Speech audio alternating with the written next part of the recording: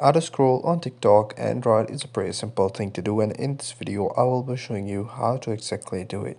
So if you are new to the channel, make sure that you follow the video till the end to get to know about it. So let's dive right into the video.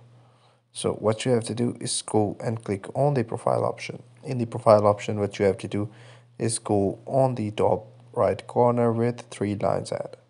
Simply go ahead and click on it. And in there, what you have to do is to click on setting and privacy option. So once you are in the setting and privacy menu, all you have to do is to scroll it down. Scroll it down until you see the accessibility option.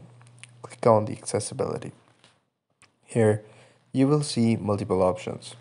Multiple options saying text size, animated thumbnails, faster scroll speed, feed, navigation button, captions, remove photosensitive videos, and all that stuff. You can enable fast scroller speed from here.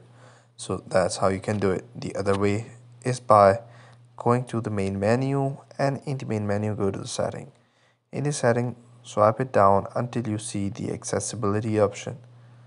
If you don't see the accessibility option, no worries, you can always search it up. In the accessibility option, just go to the accessibility menu.